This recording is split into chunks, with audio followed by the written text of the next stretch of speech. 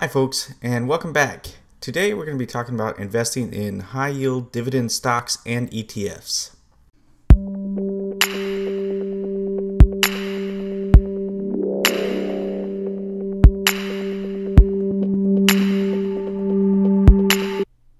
So today we're going to be talking about the high yield dividends in ETFs and stocks and investing in those. And first I want to say that I'm sorry for not getting this video out a little sooner. With the holidays, of course, we had some visitors, some company, and I was working extra hard as well. So just quick apology for that. But we're going to start with a little quick update here on the portfolio. We added a little more this week than we normally would have because we're starting the $40 a week deal. So we added $20 this Thursday. And if you want to take a look at it over here, you can see that overall we're at a 12.28% return on the video portfolio. And that represents $25.04 in gains and $3.39 in earned dividends. So if we continue on and we look at the one-day return, you see that we were up 4 cents today with individual dividend picks and high-yield dividends taking the cake. On the 1 week, we got $1.27, earned 31 cents in dividends.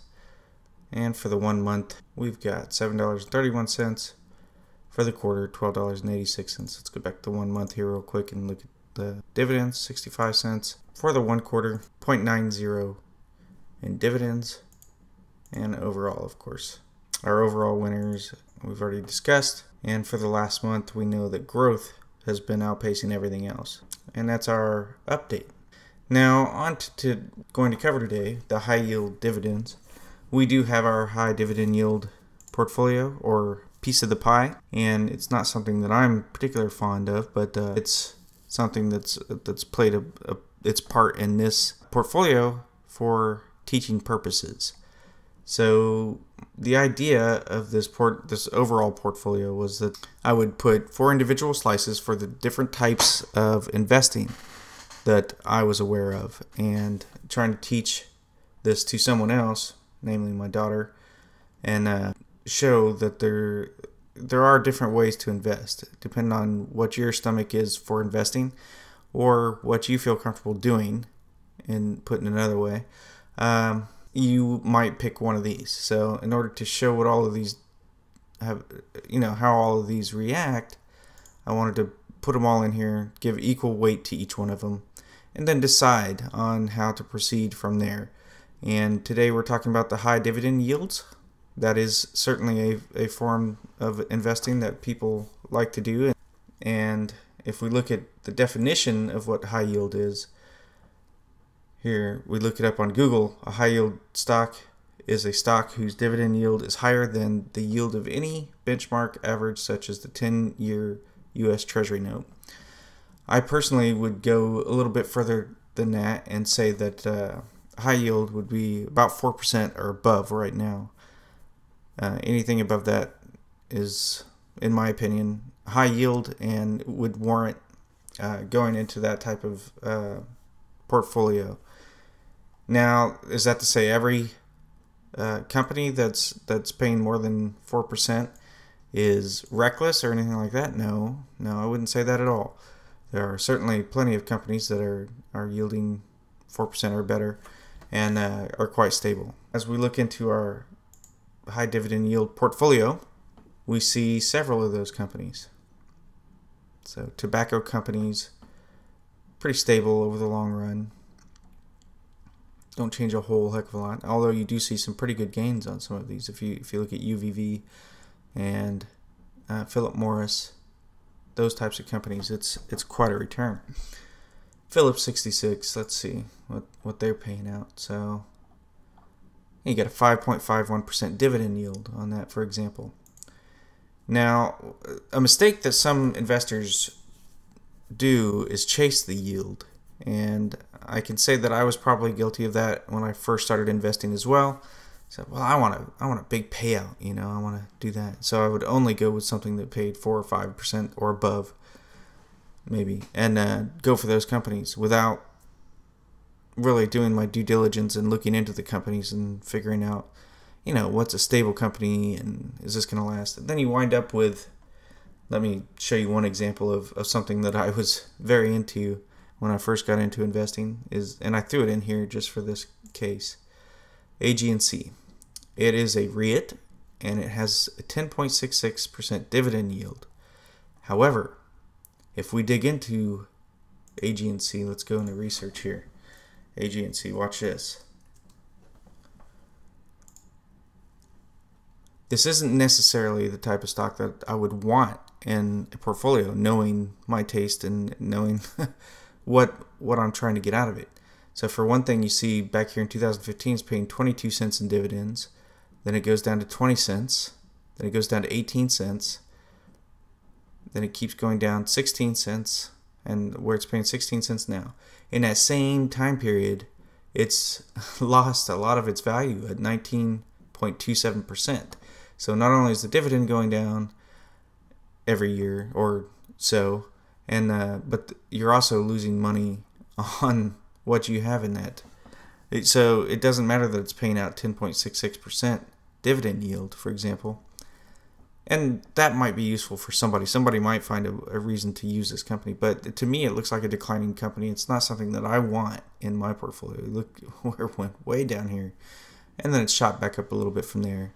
And who knows where it's going to go in the future. But, this is these declining dividends and values. That's not something that I want in my portfolio, or something I'm comfortable holding for a long term. Now, it did pay out the 10.66%, but what did you do with that? Did you reinvest it? Did you put it in something else? Okay, I mean, I guess you could make an argument for that, but for me personally, I don't want that. And I was making a mistake of chasing that high yield and seeing declining dividends, for example. Well, that's probably not where I wanted to be.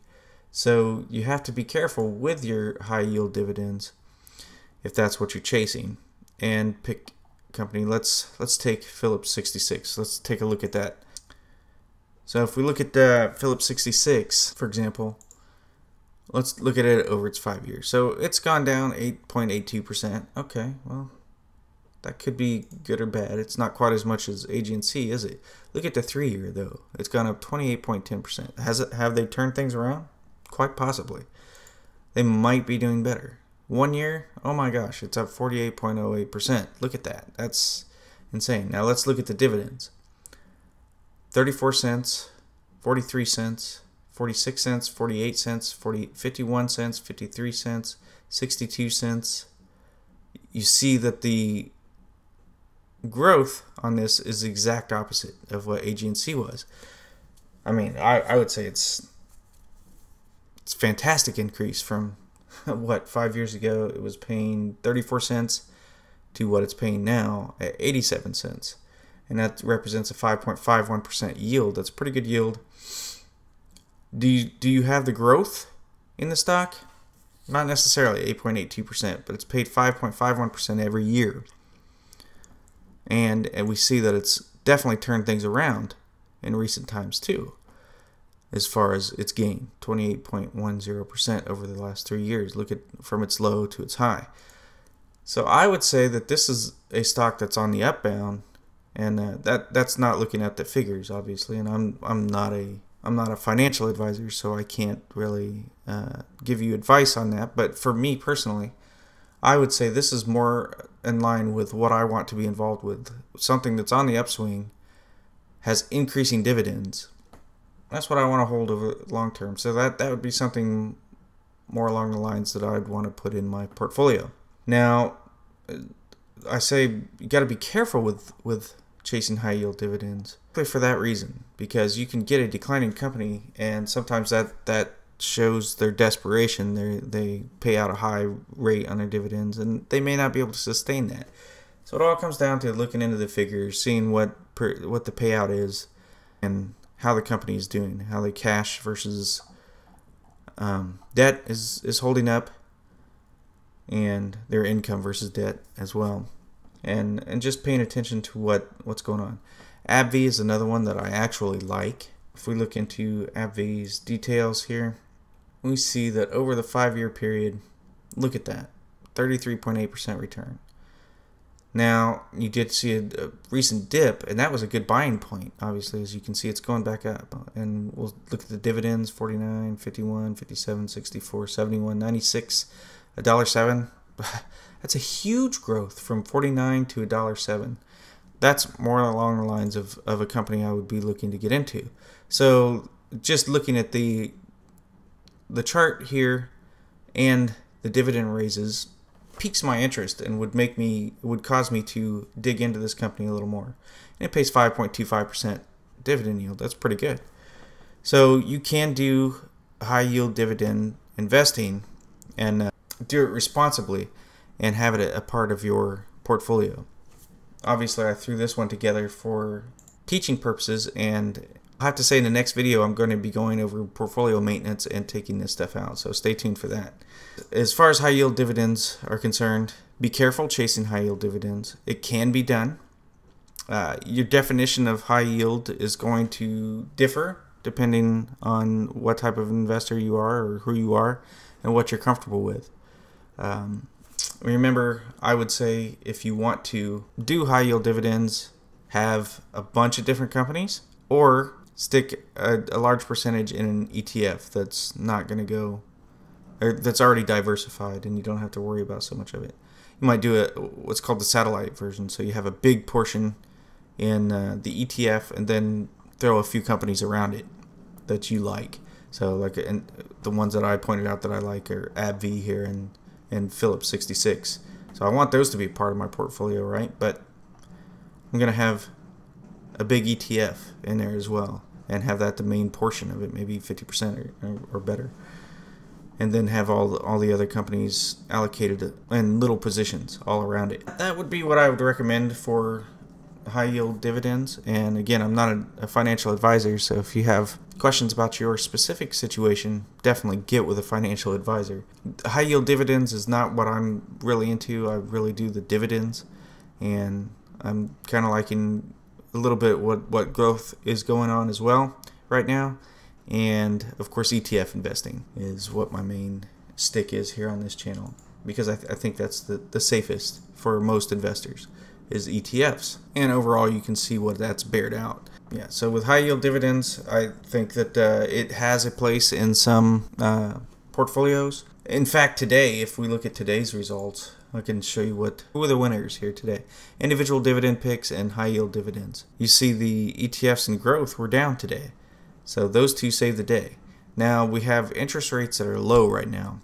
And with interest rates low, people are looking for a higher yield on their money, or higher rates of return on their money. So high yield dividends are probably artificially pumped up on a day like today because of that type of situation. So yeah, it could have a place. I'm probably going to cut it out of my portfolio here, and you'll see that in the next video for portfolio maintenance. So stick around and feel free to write below if you have questions or comments. I'd like to hear what comments you have as well. Don't forget to like and subscribe. And thanks. We'll see you in the next video.